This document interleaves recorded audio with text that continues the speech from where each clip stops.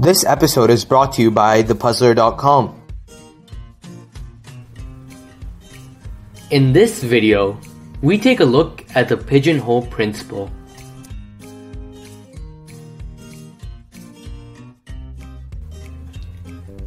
The Pigeonhole Principle in its simple form. The Pigeonhole Principle is a simple idea that says if there are more pigeons than pigeonholes, at least one pigeonhole will have more than one pigeon. Here's an example.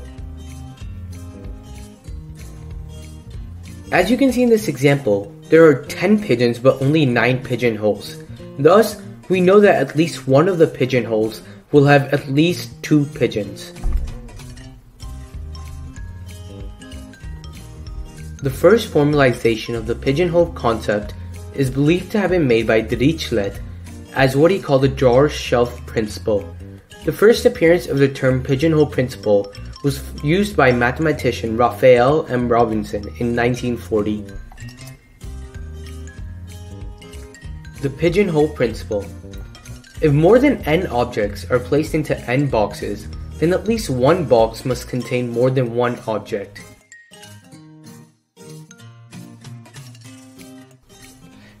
Even though the principle itself is quite simple, its usefulness and application is not always clear.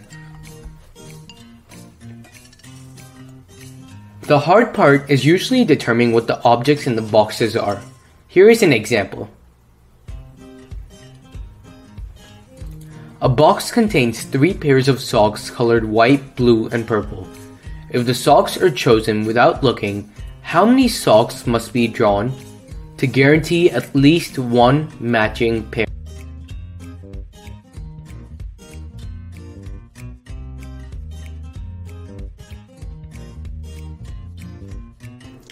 It is possible for any selection of 3 or fewer socks to consist of only distinct socks. Given a selection of 3 socks, it is less likely though to have one white, one blue, and one purple sock. However, if 4 socks are chosen, the pigeonhole principle ensures that 2 socks must be the same. Each of the socks' color is a box, with each sock drawn being an object to be sorted into the box. With 3 boxes, more than 3 items must be drawn to have 2 matching items. Here is another example. Example 2. A school has n students. What is the smallest n such that at least 2 of the students have matching first and last initials? Pause the video for more time.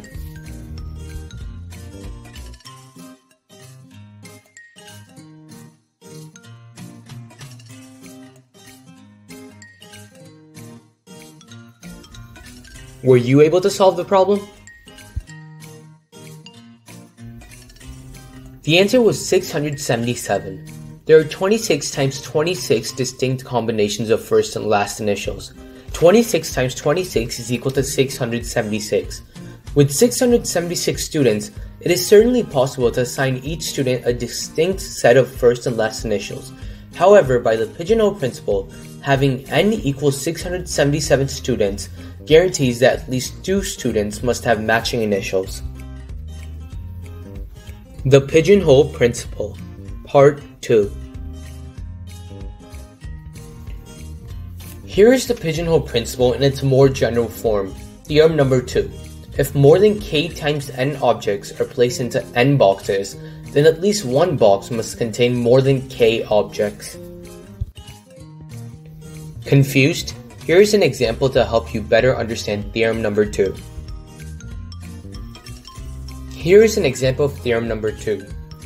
What is the minimum number of cards that must be drawn from a standard deck to guarantee at least 3 cards all of the same suit? Pause the video if you would like to take a crack at this problem.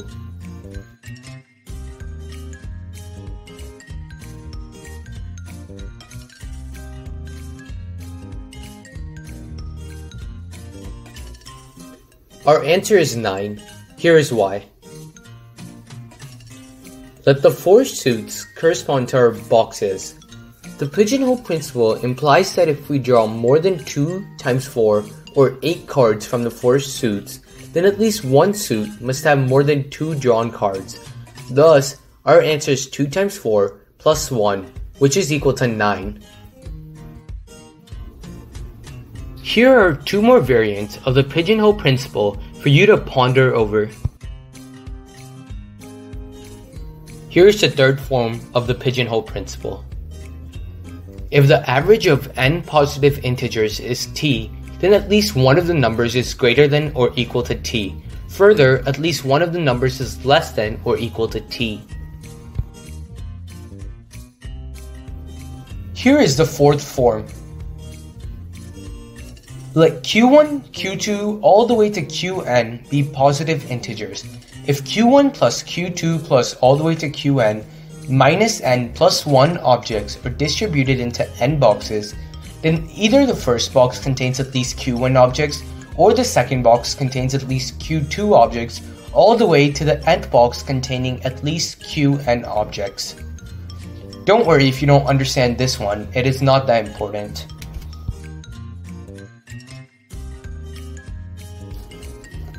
Here is a summary of what we learned in this video: the basic pigeonhole principle, the other three forms, some example problems, and now some problems for you to try.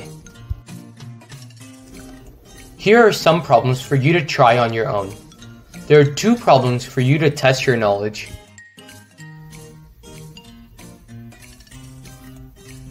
Don't forget to write your answers in the comments below. Number 1. Alex has 10 white socks, 10 black socks, 10 brown socks, 10 blue socks, and 10 red socks. How many socks, at a minimum, must he pull out of his sock drawer to ensure at least 2 matching pairs of different colors? Number 2. How many standard 6-sided dice do I have to roll to guarantee that some non-empty subset of the rolls add up to a multiple of 5? Did you enjoy or learn anything from this video? If so, be sure to like this video so that it can reach others who might enjoy it. Be sure to subscribe to our channel so you can be notified whenever we make new videos. For more awesome content and quizzes, check out thepuzzler.com.